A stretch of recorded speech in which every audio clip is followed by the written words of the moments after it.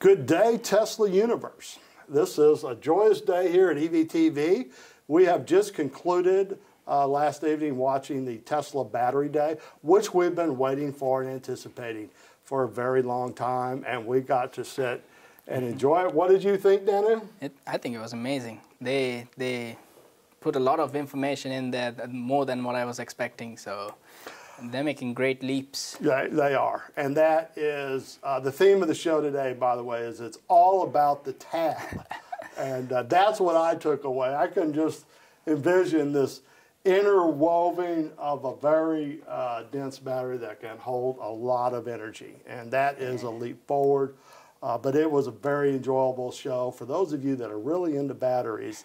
And Jack, you know, was certainly into batteries. And I have sat through a multitude of his discussions, lectures, instructional videos. And I am very thankful that I did, because quite a bit of what he talked about really sank in. And we're going to talk more about that later in the show. But you have basically, again, the classic double dip. Increased capacity, lower cost. That's really cool. Yes. Now, I do want to talk a little bit about manufacturing, which was in the first part of the analysis. So those of you that are into Tesla stock, you need to kind of understand what they're talking about, which is the first company in 100 years to maintain, you know, a very efficient profitability during a launch. And I'll try to give you some analogies. Just so you know, I ran a manufacturing plant for about 15 years. And I certainly understand how they're explaining these numbers. In simple terms, you're making cakes. And you have to buy 50 pounds of flour, 10 pounds of butter, 10 pounds of sugar or whatever. But what happens is, as you go to make the purchases to gain price efficiencies, they say, well, we really don't sell it in 50 pounds. We sell it in 80 pounds, and we don't sell just 10 pounds of butter. We sell 100 pounds of butter. So as you get through your manufacturing process at the first cycle, you have leftover parts of, say, 10 pounds of flour, 4 pounds of butter, and then you have to rebuy to even out your measuring cups, to match all that up. And when you get it all matched up, that's when you actually make profit as far as netting cash. So the goal of manufacturing is sell 100 cakes, bake 100 cakes, and buy the ingredients for 100 cakes. Yep. The real world doesn't normally work like that until you get to this Tesla scenario. They basically bought all the parts for the cars, sold all the parts for the cars, and they made all the parts for the car in the same time period. So it's not a paper profit. It's not saying, well, you know, the leftover parts were held in inventory, so if you factor all these accounting numbers together, we showed a profit. If you do all the accounting numbers correctly, you bake 100, you sell 100, you make 100, or they buy 100, you get the $15 profit in your pocket. And that's something that in manufacturing is very difficult. As a matter of fact, as I operate a manufacturing plant, that's really what you spend the majority of your time doing, is trying to create a balance of numbers, basically.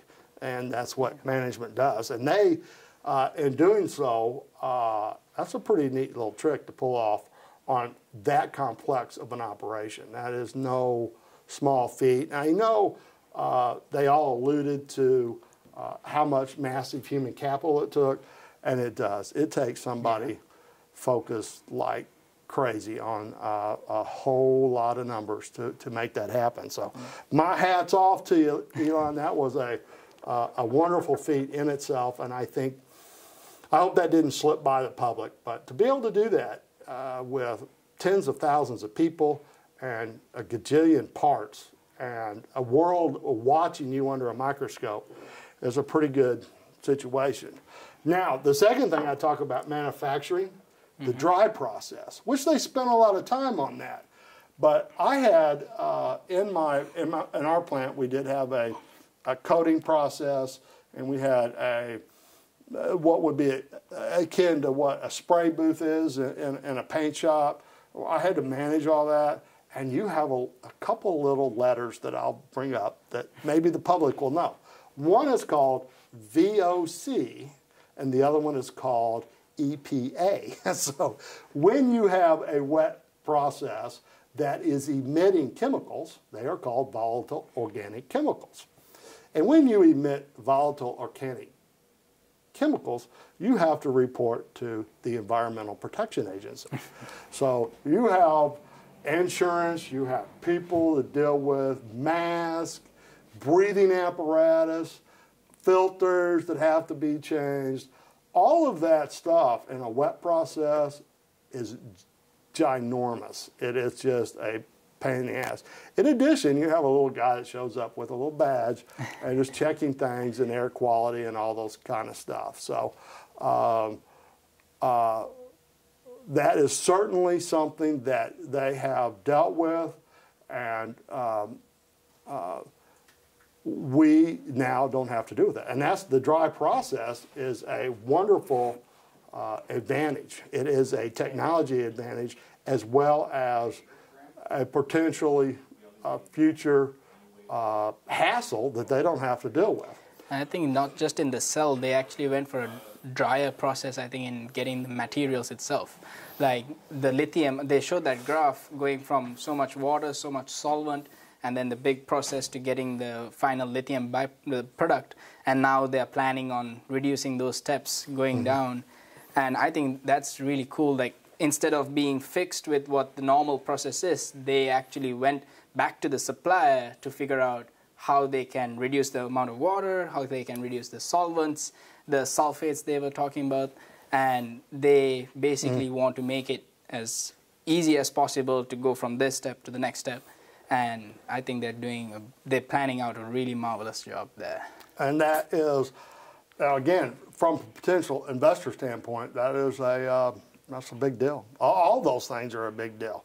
The very efficient launch and manufacturing gain, where they actually produce the net profit right off the bat and reprocess. Let's take a look at Danu and what he had as his analysis of the Tesla Battery Day.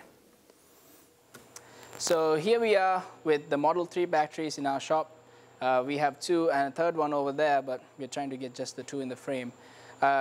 Talking about the cells now, we have the Model 3 cell jelly roll over here, the Model S jelly roll over here, and to compare, these are the actual cells from the cars, and this is the 18650.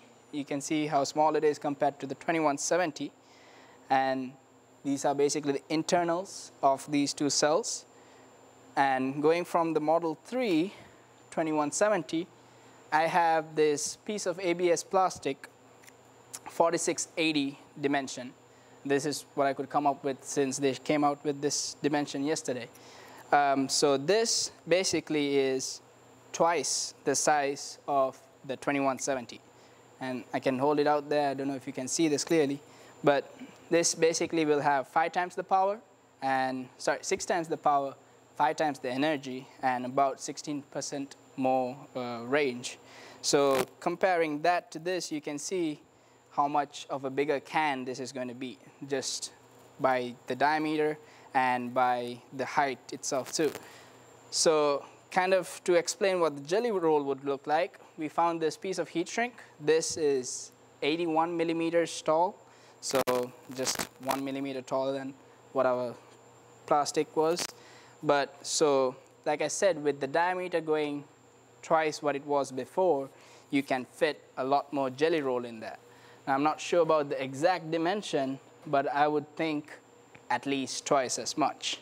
And you can see how much this is going to be filling in compared to the Model 3 2170. Now, again, the exact length would be based on the thickness of that jelly roll, and the dry coating process, they can increase or decrease the thickness, and like the thinnest, they could go up to 4 times this length, or if they use thicker material, they would go at least twice this length, I would think. But we should soon have a cell in here, and we'll take it apart for you. But this is kind of to explain how much more space, surface area they're going to have with the new 4680. Now, talking about the tabless setup, I think it's actually a lot of tabs, but they call it tabless. So if you see over here, we have the tab on the 2170 and another tab also on the other side of the jelly roll. So this is an anode and a cathode. This is just going to be layered together and rolled up all together. So what we have right now is the current goes in from the tab and then spreads to the whole surface area.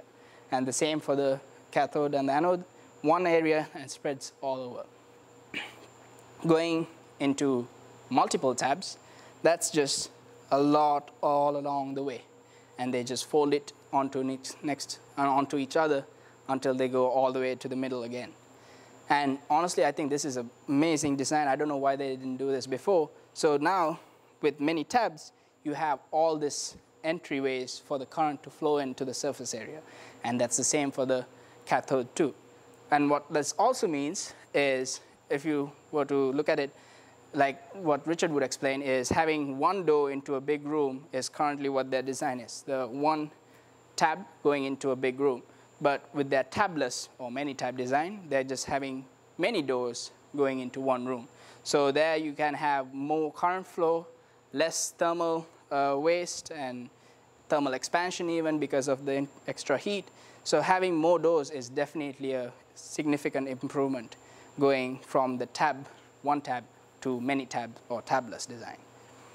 So moving from that to the structure of the Model 3 battery, we have these two new Model 3 batteries, and we have the 4 modules inside it. So they had to have packaging around the cell and then packaging around the modules itself. So going into their new design where the cells are in the middle and then they'll basically have an exoskeleton around it, that is the bottom of the car. So what we're going to be doing, what they're doing is basically reducing the number of parts and reducing the number of time it would take to build it, because they would just have the bottom of the car already built. So I think it's a great improvement, and structural wise and also having the weight to the center, it's just going to be more fun to drive. But yeah, structural strength is going to be significantly improved, and let's see what Richard has to talk about this. Let's go back to the room. Well, thank you, Danny, for that perspective on the proportionality of the new battery. And the light bulb that went off in my mind originally was something like the analogy of the SD card. You had a SD card at 4 gigabytes that cost so much to produce, and you literally went to an SD card at 32 gigabytes, and not only did it increase the memory, it was cheaper to make than the 4 gigabyte. And that's somewhat where my breakdown of this battery came to, was that in a way you're double dipping. Not only are you increasing the capacity, you are lowering the cost of the unit at the same time. That is a pretty classic manufacturing technique. It's, you know, Apple did it. All sorts of people have done it over the years. Tesla didn't invent that.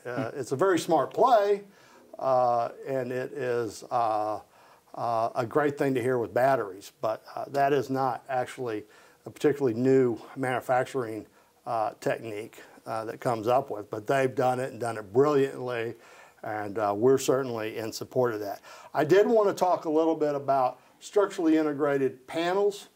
This is a very similar piece for display here.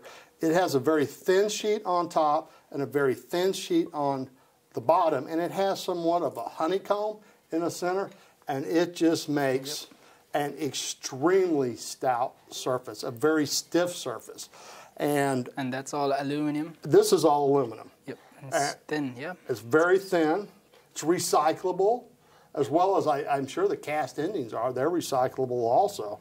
So not only that, but you know, what you alluded to and what I'd always say is that they took, you actually would build a battery, you would build the encasement, you would do all of this work, and then you would ship that to the factory, and then they have to mount it to a framing structure to put the car together.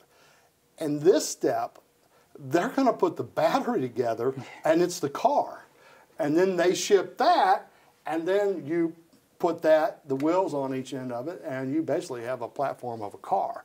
And that's what they were talking about in all these form factor and the gains and all that. The form becomes the car, and it also cuts out steps later on in the manufacturing process. Very brilliant play. How soon it all comes into play is another thing. They did say 10 years. I would say it's a card that's on the table, probably somewhat of a defensive measure against their competitors. Hey, we got it, and if you come after us, we'll ramp this up. But yeah, that is the way to do it. An entirely recyclable, nearly entirely recyclable car, a pre-made structure framing platform with a battery in it. Boom. Yep. That's the way it works. So, okay. Well, Daniel, that's about another show.